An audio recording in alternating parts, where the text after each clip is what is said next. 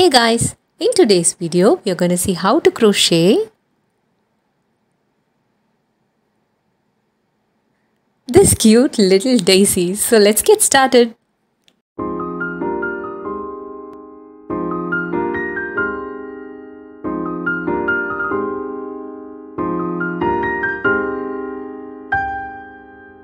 I'm using two yarns, yellow and white, and a 3mm hook. That hook is 10 years old. I'm going to start with the yellow yarn. I'm going to start with a magic ring. Wrap them around your 3 fingers, make an X.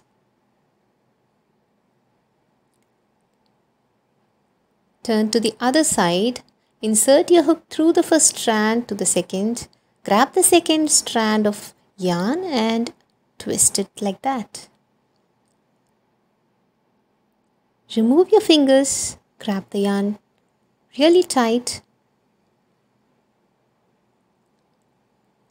That is how you do a magic ring. Now I'm going to start making a chain so that the magic ring is in place. Chain 1. Now I'm going to make 12 single crochet stitches around the magic ring. That was 1.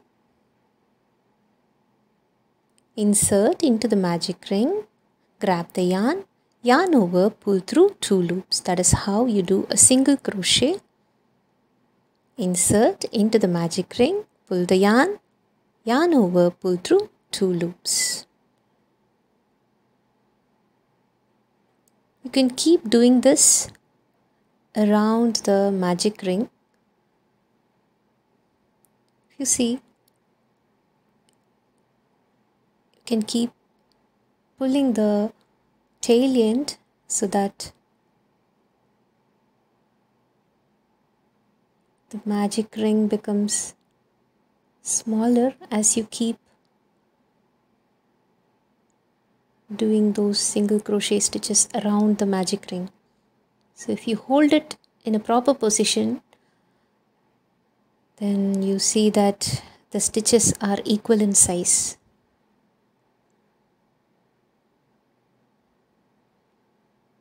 With an even tension, you can achieve that. The strands are slightly coming out, but it will not be seen much, I guess.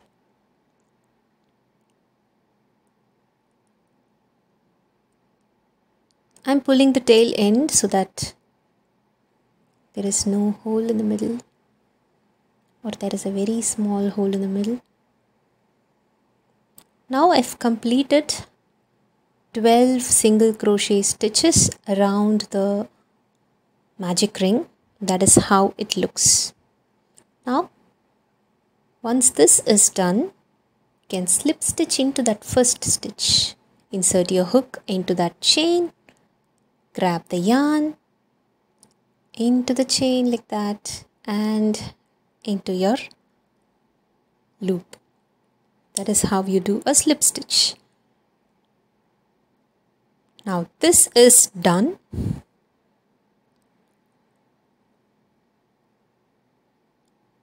We have to start with the petal. For petal, I'm going to use white yarn since it is daisy.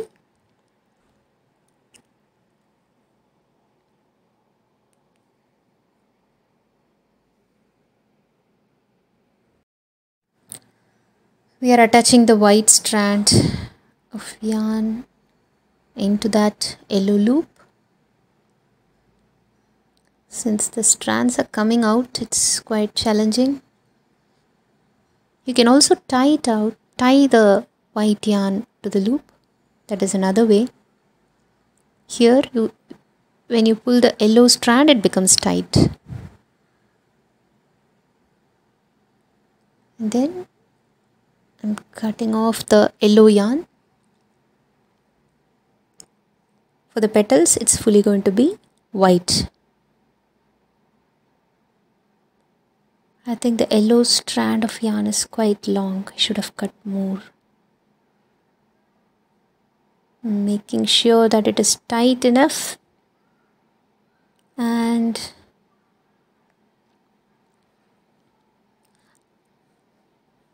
three chains. So I've added 3 chains with the white yarn, and into the same stitch I'm inserting the hook,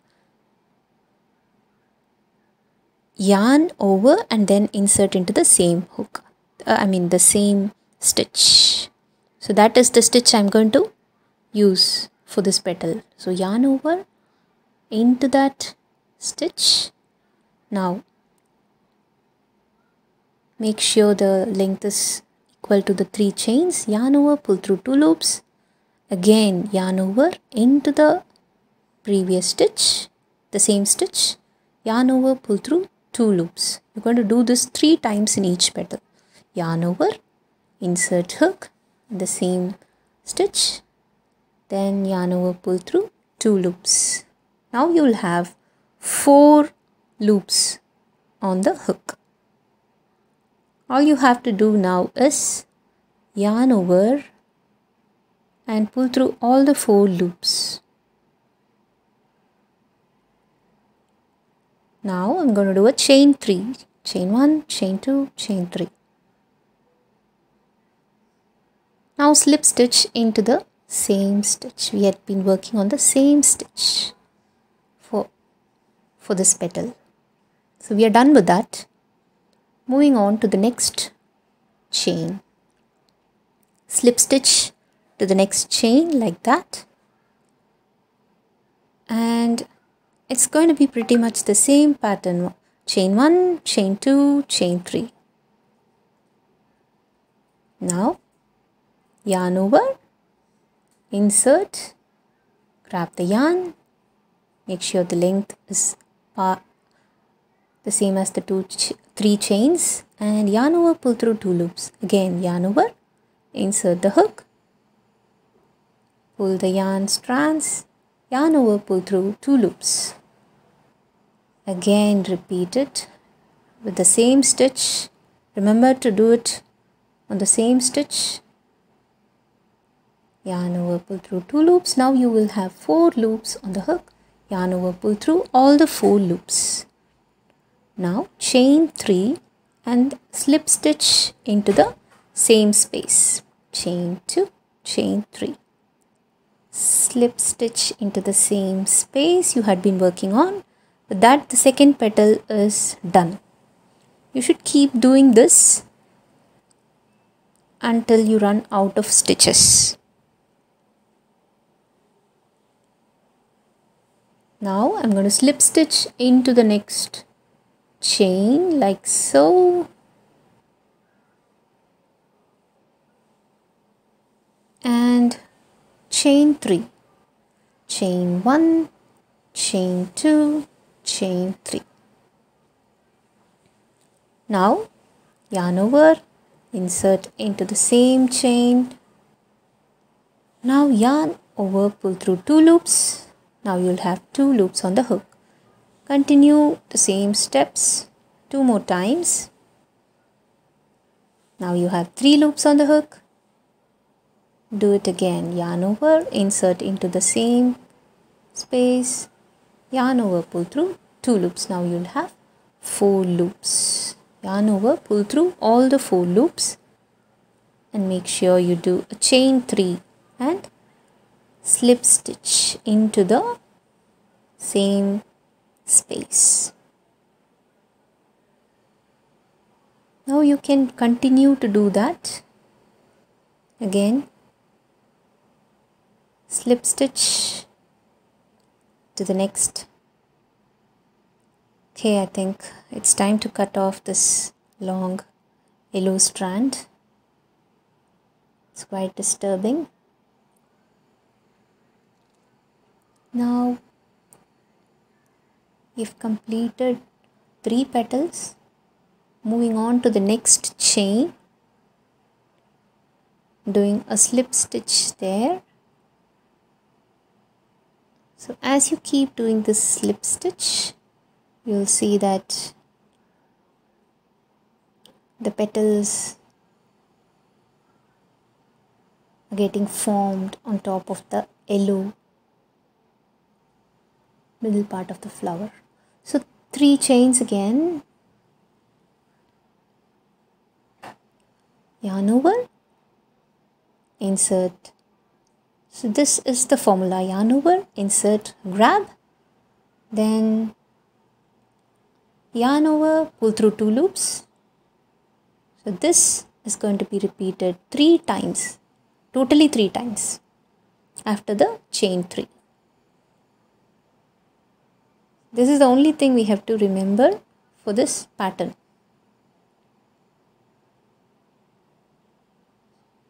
Somewhat like a puff stitch, but not exactly the puff stitch.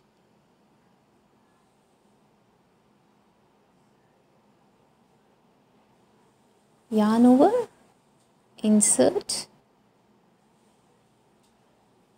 yarn over, pull through 2 loops. That is the formula for this. Now you'll have 4 on the hook, yarn over, pull through all the loops, chain 3. So you'll start with the chain 3 for the petal and end with the chain 3 and a slip stitch. That is the only thing you have to remember, apart from the Tunisian type of puff stitch kind of pattern in the middle. These strands are coming out, so it's quite challenging, especially for this kind of pattern and this hook combination. So slip stitch into the next chain, chain 3,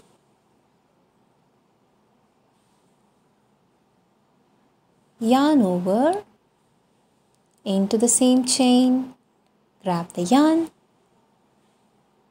give some height, yarn over, pull through 2 loops,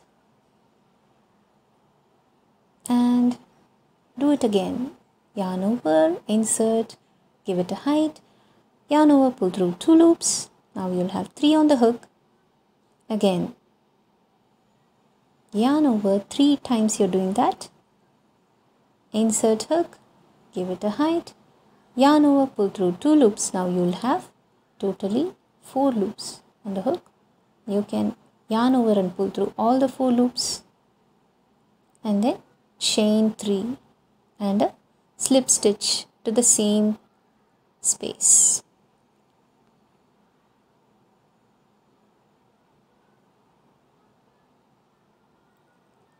Moving on to the next stitch. So we have completed how many petals? 3, 4, 5 petals are done. Slip stitch to the next chain. So I think we'll have 7 petals for this pattern. Chain 1, chain 2, chain 3. Yarn over, insert into the same chain space, give it some height, yarn over, pull through 2 loops. Repeat the same 2 more times. Yarn over, insert, grab the yarn, give it some height, yarn over, pull through 2 loops. Now you have 3 loops on the hook. When you do this once again, you will have 4 loops on the hook, and you yarn over, pull through all the 4 loops, and chain 3 and slip stitch into the same space.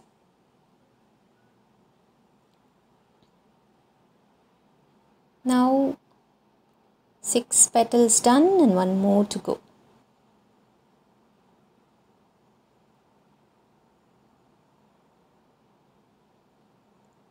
You can attach this to your headbands, to your bag. You can even make a keychain out of this. Just go creative how to use this. In the end, you can leave a long strand of yarn for stitching it to some other project. Now this will be the last petal. It's going slightly out of focus, but I think this process is clear.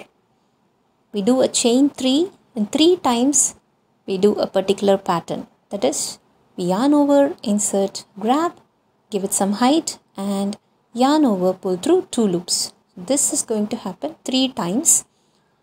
And finally, after doing all that, we'll have 4 loops on the hook. That will tell you that you have done it as per the pattern. And now once this is done, you will chain 3 and do a slip stitch into the same space.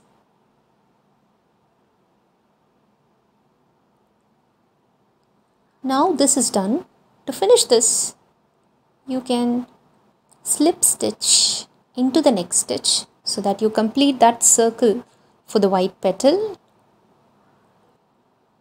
That last slip stitch to be done, and you can chain 1 and finish it. It's again going there, out of focus, sorry about that. I'm just doing a slip stitch into the next stitch, if you see. That's all, and I'm just doing a chain 1 to finish. We are pretty much done with the daisy flower. I'm going to cut that yarn. All you have to do now is weave the strands into the flower and give some shape to the flower. I'll tell you how you do that. You can pull the yellow strand, the tail end of the yellow strand,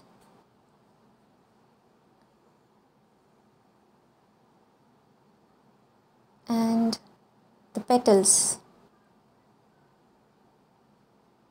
I'm trying to make the hole in the middle as small as possible. Yes, this is done.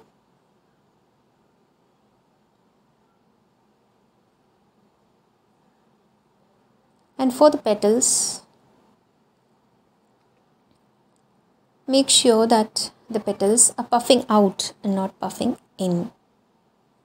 So I'll quickly show you how to weave those ends, those small strands into the flower so that they are secure, and you can cut them really close and they don't come out. You can use a needle or you can use this crochet hook. Just cut them very close. Nothing's going to happen because you've secured them well.